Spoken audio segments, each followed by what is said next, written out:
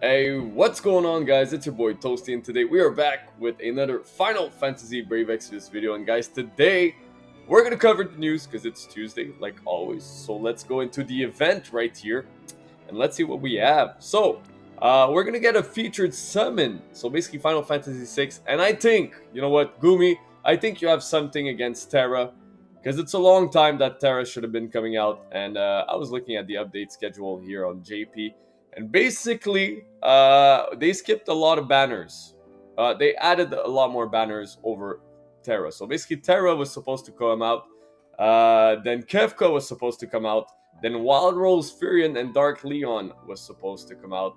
And basically, she's been delayed again, which I'm not happy about because I really want that Terra because she's amazing. But nonetheless, maybe next week we will be getting the second part of that featured summon. So right now, we can focus on Final Fantasy 6 and Archmage Kefka and basically Assassin Shadow. So without further ado, let's see what we have here. So basically the step up summon, guys, it's pretty much the same thing as always. So right here you guys can see it's going to cost us 24,000 lapis, and maybe one day it's going to go down to 20,000 lapis, which would be pretty nice. But without further ado, again, let's talk about the characters themselves. So Archmage Kefka, basically the 5-star going to 7-star. He's a magic dealer slash debuffer, if I'm not mistaken. So the Super Trust Master, Corrupted Mage, it's a piece of materia. Boost magic by 60% and boost equipment magic when a single weapon is equipped with both hands.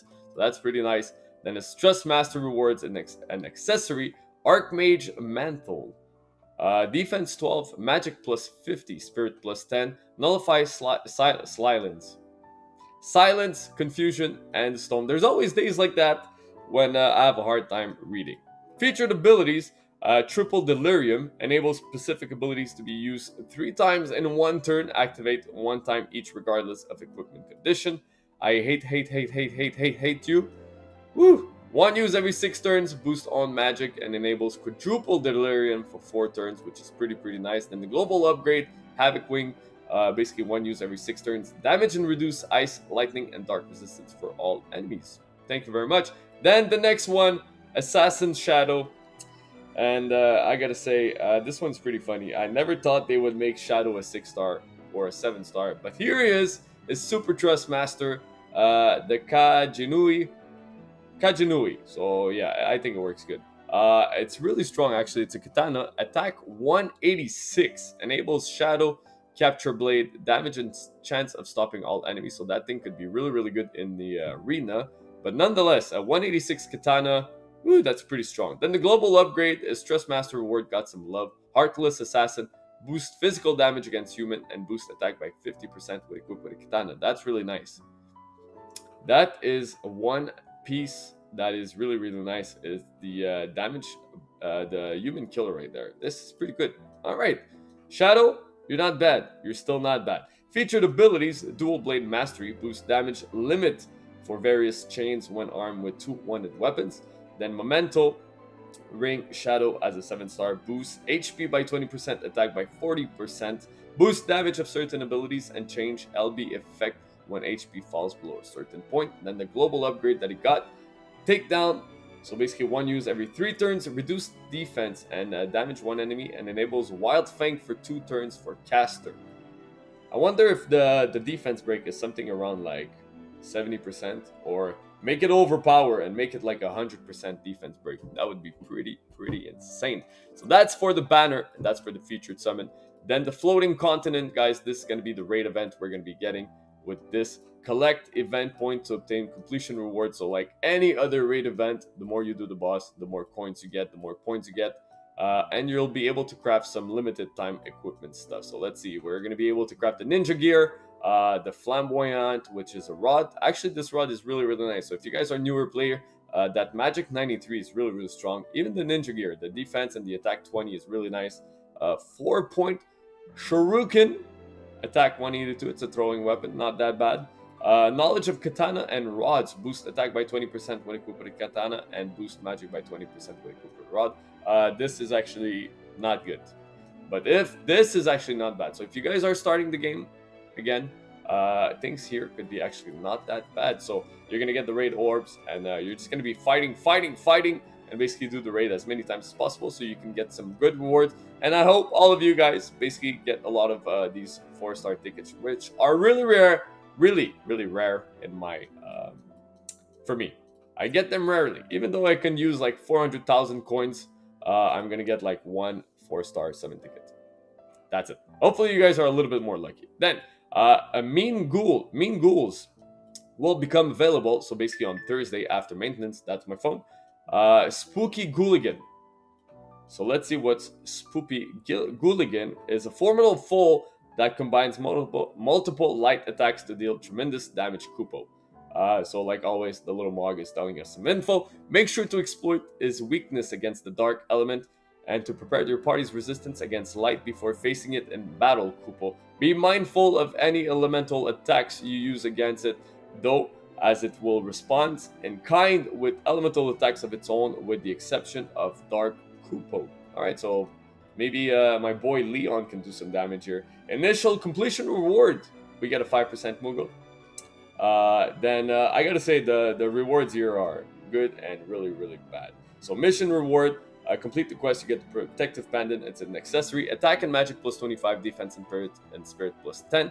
Enables dodging of the dead, chance of evading some physical and magic attacks, which is pretty good. This thing is really nice right here. Defeat this Poopy Ghouligan with a limit burst, you get the wolf claws. Attack 120, 200 weapon, dark elemental. It's a fist. That's really nice. And enables corpses blight, boost physical damage against reapers. So that's really nice. This is a joke. Seriously, Gumi, I think you're just laughing at us. Doing something like that is terrible. Use white magic, 10 lapis, and clear without an ally being KO, 10 lapis. I don't know, just give us 2 rare summon tickets and, I don't know, 100 lapis. What is this? 20 lapis. That, for me, that is a big joke in our face, and I am not happy about this one. And you guys can let me know in the comment section down below what do you guys think about this, but I think this is a big joke. This is pretty nice, but this right here, that is just, in my opinion, stupid. But what do you want? That's me being me for this one. But it doesn't matter, because we still got some more stuff to talk about. Important notices. I think it's this one here. Is it this one here? Yeah, so basically Lilith and Lucius got some ability awakenings. Awakened Warrior, October 31st. This is going to be pretty nice. But I'm looking forward to Hio and all these other characters that are going to be getting their abilities awakening. Important notices. I think that's the one. Yeah, so basically, thank you for playing Final Fantasy Brave Exvius. For new units we released in the future, abilities that were originally set as latent abilities upon a unit's Japanese release will no longer be locked as latent abilities, but will instead be made immediately available as part of these new units. Regular set of abilities and will not require enlightenment points for unlock or tier advancement. Basically, some units that were coming out in the JP version, to match their stats and everything, we had to awaken their abilities. But right now, what they're saying is we're going to be getting those abilities on the characters right off the bat. We are making this change to the new units starting from the upcoming Final Fantasy VI unit release to make them more flexible, allowing our players to enjoy them with their full potential straight away.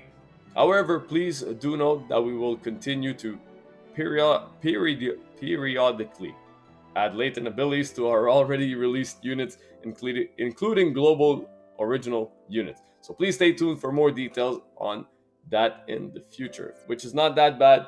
That's pretty cool. But yeah, I still want Terra. Where's my Terra? We're gonna get the exchange shop. I know I'm going for one subject to another, but we're gonna go for the exchange shop right here. Like always, as you're doing the step up summon, you'll be getting those little purple coins and you'll be able to exchange them. And we're getting those. This one is actually a 30% ticket. So as you're doing the step up, you're gonna do it a full lap plus the first step of the second lap. You're gonna be getting 4 of those tickets, and those 4 tickets you'll be able to exchange them for a rainbow, and that rainbow is going to be a 30% chance to be a featured unit, so basically Kefka or Shadow. Best of luck to you guys. I hope this thing would be around 50% or even 75%, because look, if you're summoning on the batter, it's because you want the units, so stop giving units that you don't want. And guys, that's it for the news. Latest infos, we got the this here, maintenance. Yeah, a lot of people are still getting connection issues, so you guys have to fix this. But nonetheless, guys, Terra's been delayed again, but if you guys are a big fan of Kefka and Shadow, where here's your chance to summon for them. So guys, like always, if you did enjoy this video, please leave a like down below, subscribe for more, and I'll catch you guys on the next one.